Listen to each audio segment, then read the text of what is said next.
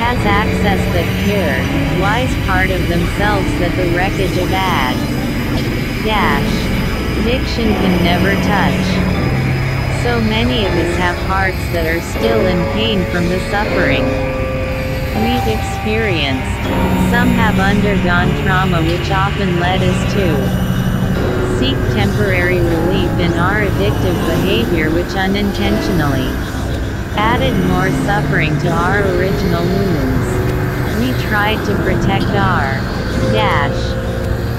selves by running from the pain, putting on a mask, and pushing people away for fear of being vulnerable, all to adapt to what often feels like a hostile world.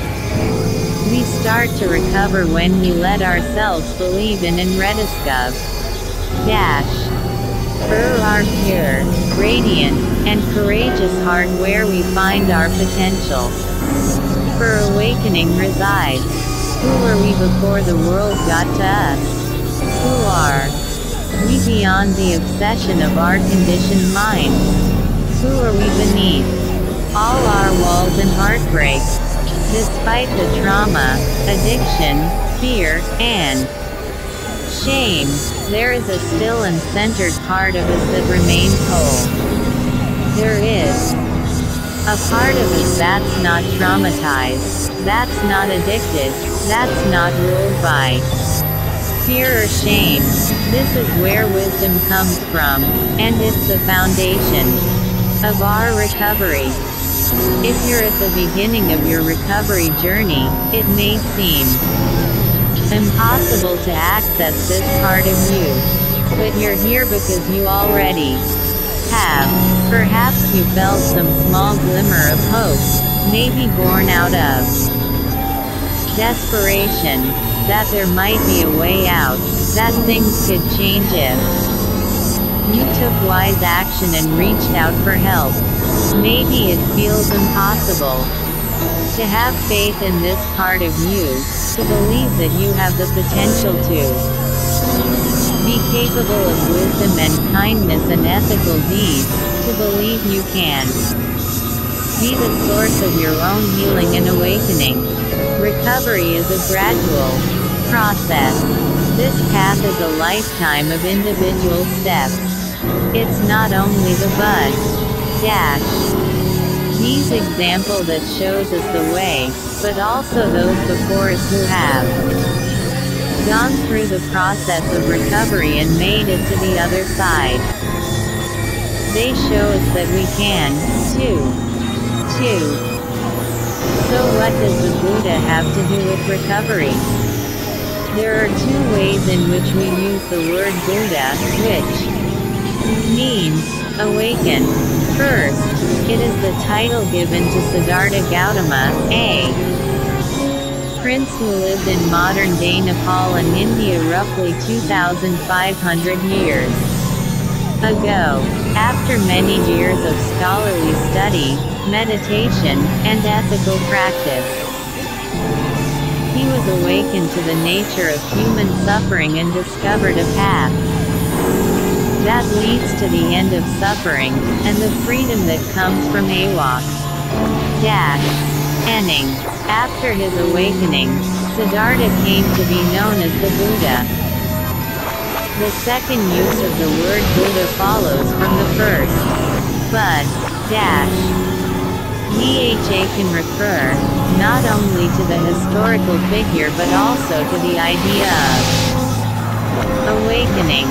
The fact that each of us has within ourselves the potential to awaken to the same understanding as the original Buddha.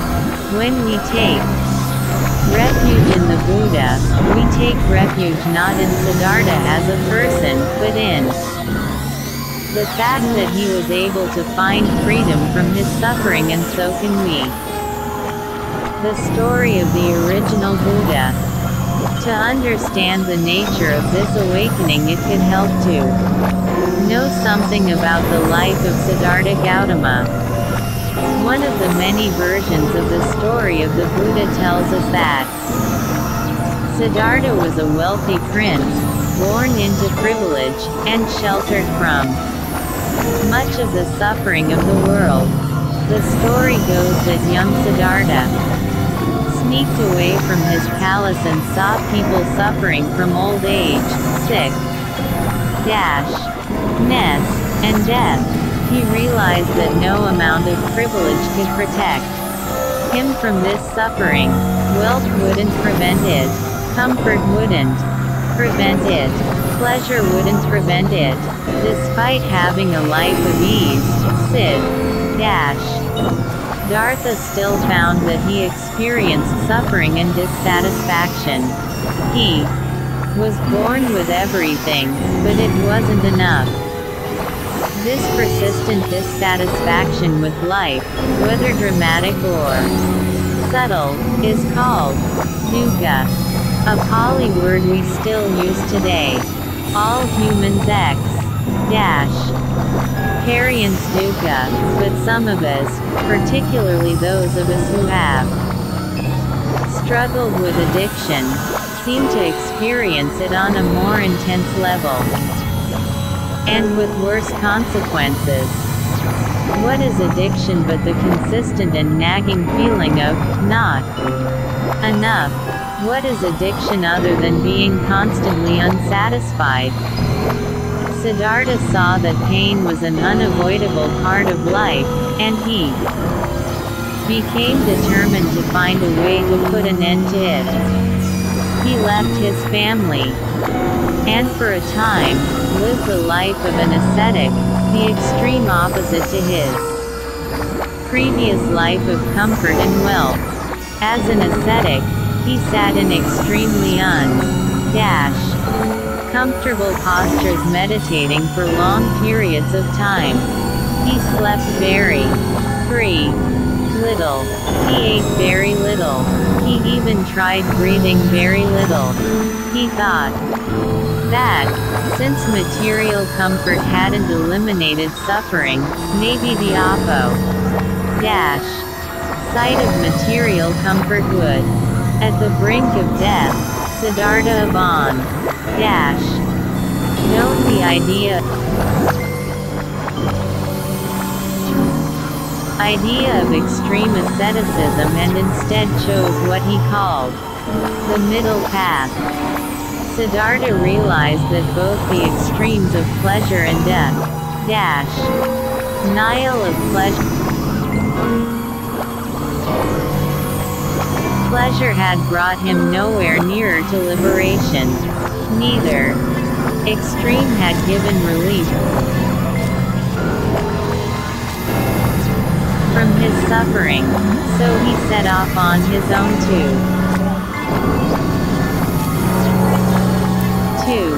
meditate. Sitting beneath a Bodhi tree, he meditated deeply and discovered the path that leads to the end of suffering. He looked within himself for his own liberation,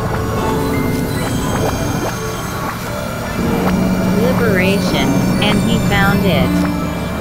What Siddhartha understood as he meditated under the Bodhi tree is known as the Dharma, or the truth, which explains the causes and nature of cyclical suffering. It's the basis of the teachings of Buddhism. Central to this path are the Four Noble Truths and the Eightfold Path, which will be explained in the next chapter. Siddhartha was called the Buddha, or the one who woke up, because most people go through life with a false sense of reality, like being in a trance. The Buddha spent the rest of his life developing the Dharma into a simple but sophisticated system. He shared it with anyone who would listen, dedicating himself to a life of service to free everybody from suffering. He defied the norms of his time by letting women and the poorest class of citizens become monastics. Everyone was welcome in his sangha, his spiritual community. Central to his teachings was the idea that liberation is available to all, to the most broken and oppressed among us, to the sick, to the powerless, to those who have lost everything, to those who have nothing left to lose. All of us, even the most addicted, the most lost, can find our way to awakening, because we all have the ability to access the pure, wise, and true nature within each of us. Walking in the footsteps of the Buddha. The story of the Buddha may seem far removed from our every day reality, but his life before and after his awakening offers us a model for our own lives. All of us can relate to the inevitability of suffering. Aging, sickness, and death have touched us all. We've experienced the truth of impermanence, the highs we achieved in our addictions ways wore off, but we kept chasing them anyway. We've also endured other forms of suffering, some self-inflicted and some at the hands of others. And we've dealt with subtle forms of dukkha, the annoyances, the boredom, the loss of what we want, the inability to keep what we have, the impatience with life, the refusal to accept what is. And what have we done with these experiences of suffering? At this point most of our stories start to look different from Siddhartha's, and this difference is what led us here. Instead of sitting with our suffering, we found ways to change it, avoid it, or replace it with something more pleasurable. For some of us, that came in the form of drinking or using drugs. Others used sex, relationships, food, self-harm, ing, technology, work, or gambling. And some of our stories contain a version of all of the above. Whatever the behavior, it was just a tempo rare solution that always led to deeper suffering for ourselves and others. We've come to realize that our stories don't have to continue like this. The life of Siddhartha, and the lives of the countless people we meet in recovery who have found an end to the suffering of addiction, prove to us that there is another way. We can look back on our own lives and see clearly the path that brought us here. We can examine our own actions and intentions and come to understand how we shape our own future. And we can gain insight into the nature of our own suffering and follow a path that leads to less harm and less suffering. The Buddha began as a layperson with suffering, just like us. This is not a path of miracle or blind faith. This is a path of practice, and the Buddha can be an ideal that inspires us. Experience has shown us that good results come when we put the necessary effort into our own recovery. This is a program of empowerment. We take responsibility for our own intentions and actions. The Sangha is here to help us along the way. We don't have to identify as Buddhists, and we don't have to meditate for hours each day. But we have found that the path outlined in the Four Noble Truths and the Eightfold Path can lead us to liberation from both the suffering of addiction and the suffering that comes from simply being human. We trust in the potential in all of us to find freedom. from this suffering. The truth, Dharma. As people who have struggled with addiction, we're already madly familiar with the truth of suffering, even if we've never heard of the Buddha. At some level we already understand the core of the teachings, that in this life, there is suffering. It can be incredibly liberating to hear this said so plainly and directly. No one is trying to convince or convert us. No one is telling us we have to believe something. No one is sugarcoating our experience. The Buddha also taught the way to free ourselves from this faring. When the Buddha awakened, he understood how samsara, or the cycle of existence, came to be and how it is maintained. The heart of these teachings which we call the Dharma is the Four Noble Truths. These four truths, and the corresponding commitments, are the foundation of our program. 1. There is suffering. We commit to understanding the truth of suffering. 2. There is a cause of suffering. We commit to understanding that craving leads to suffering. 3. There is a way of ending suffering. We commit to understanding and experiencing that less craving leads to less suffering. 4. There is a path that leads to ending suffering. We commit to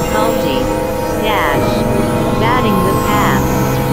Like a map that shows us the path, these truths help us find our way in recovery. The first noble truth.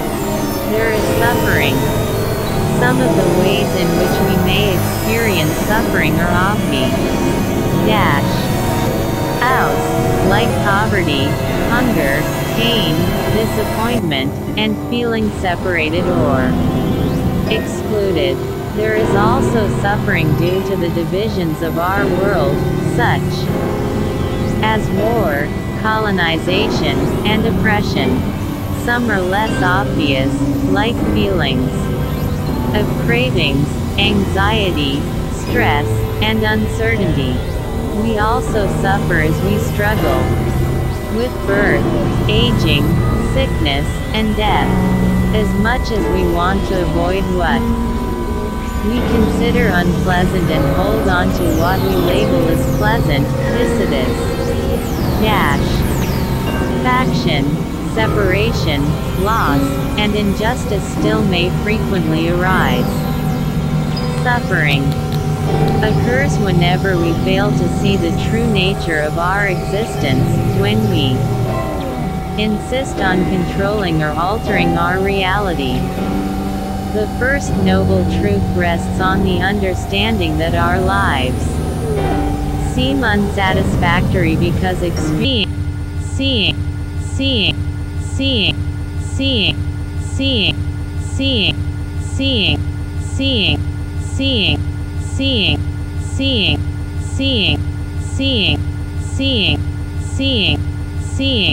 smelling, tasting, and touch, but also thinking, are often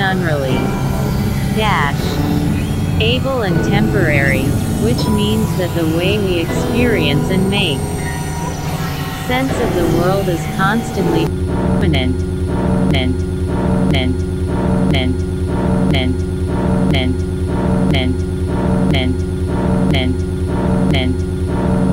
absolute, and to satisfy our craving for pleasure or to avoid pain.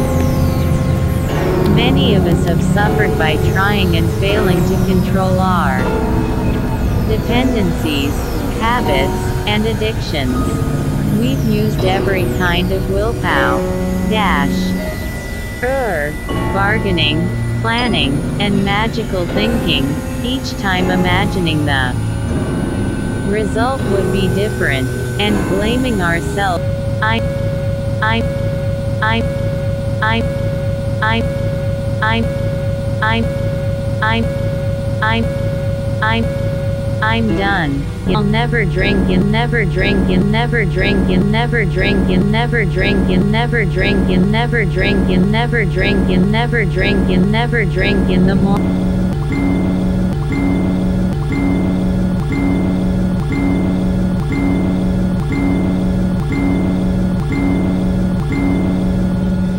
Diets, have we diets, have we diets, have we diets, have we diets, have we diets, have we diets, have we diets, have we diets, have we diets, have we tried? Ice, ice, ice, ice, ice, ice, ice, ice, ice, ice. Let our wounds, let our wounds, let our wounds, let our wounds, let our wounds, let our wounds, let our wounds, let our wounds, let our wounds, let our wounds. Work, or work, or work, or work, or work, or work, or work, or work, or work, or work. Only away from certain, way from certain, way from certain, way from certain, way from certain, way from certain, way from certain, way from certain, way from certain, way from certain. Aim, aim, aim, aim, aim, aim, aim, aim, aim, aim. How many remind ourselves, remind ourselves, remind ourselves, remind ourselves, remind ourselves, remind ourselves, remind ourselves, repeat ourselves, repeat ourselves, repeat ourselves, repeat. For our addictions, for our addictions, for our addictions, for our addictions, for our addictions, for our addictions, for our addictions, for our addictions, for our addictions, for our addictions with relationship, relationship, relationship, relationship, relationship, relationship, relationship, relationship, relationship, relationship. How many times, how many times, how many times, how many times, how many times, how many times, how many times, how many times, how many times, how many times, how many times did we come to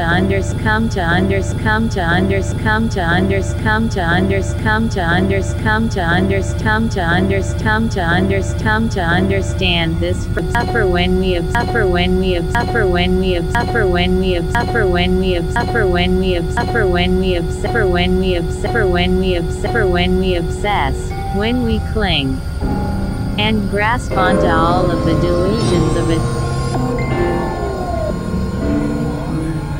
addiction, all the impermanent solutions to our discomfort and pain.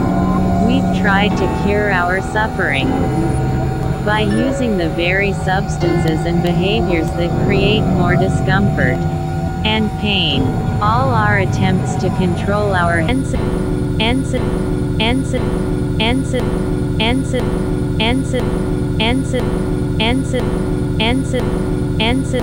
answers of the world walls every walls every walls every walls every walls every walls every walls every walls every walls every walls every time we act on our addictions.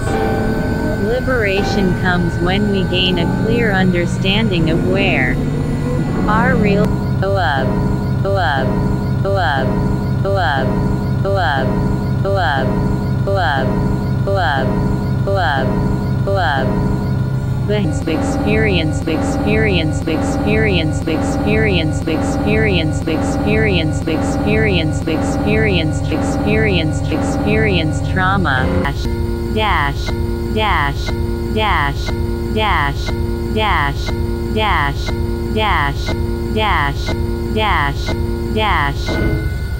It's caused, it's caused, it's caused, it's caused, it's caused, it's caused, it's caused, it's caused, it's caused, it's caused by an event after the event after the event after the event after the event after the event after the event after the event after the event after the event after the event. And cessor from events, cessor from events, cessor from events, cessor from events, cessor from events, cessor from events, cessor from events, cessor from events, cessor from events, cessor from events that occur in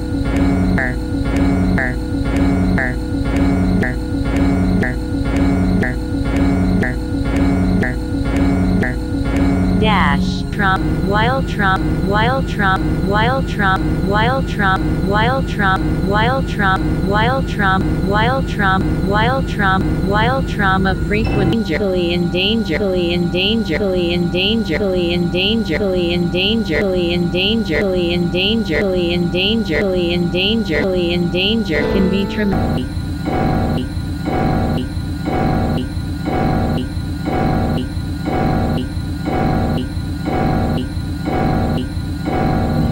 It is likely, it is likely, it is likely, it is likely, it is likely, it is likely, it is likely, it is likely, it is likely, it is likely, it is will be ma ma ma ma ma ma ma ma ma ma and can have abuse by abuse by abuse by abuse by abuse by abuse by abuse by abuse by abuse by abuse by abuse neglect trumps trumps trumps trumps trumps trumps trumps trumps trumps trumps trauma and attack in some practice in some practice in some practice in some practice in some practice in some practice in some practice in some practice in some practice in some practice in slightly in meditation in meditation in meditation in meditation in meditation in meditation in meditation in meditation in meditation in meditation even asking to be asking to be asking to be asking to be asking to be asking to be asking to be answering to be answering to be answering to be asked to be today is today is today is today is today is today is today is today is today is today is people people people people people people people people people people or in on in on in on in the in the in the in the in the in the in the in this cage engage engage engage engage engage engage engage engage engage engage and invest of the nature of the nature of the nature of the nature of the nature of the nature of the nature of the nature of the nature of the nature of the harm we muted muted muted muted muted muted muted muted muted muted you should all did did did did did did did did did did trauma is mental and physical and physical and physical and physical and physical and physical and physical and physical and physical and physical whoops whoops whoops whoops whoops whoops whoops whoops whoops whoops what we try the forces the forces the forces the forces the forces the forces the forces the forces the forces the forces the cycle of a bit and because it because it because it because it because it because it because it because it because it because it vulnerability vulnerability vulnerability vulnerability vulnerability vulnerability vulnerability vulnerability vulnerability vulnerability and present present present present present present present present present present present present present present present. For some people, post-traumatic symptoms may be increasingly